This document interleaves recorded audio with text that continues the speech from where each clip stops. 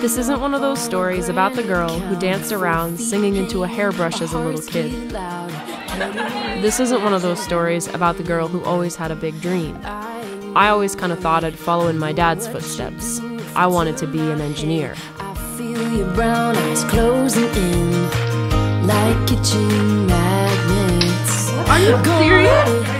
After high school, I started college in Boston as an engineering major, and after 3 semesters, I left school when I realized that engineering was just not what I wanted. I like to think that my true passion had been knocking at my door all along, and after I realized that, there was no way I could ever do anything else.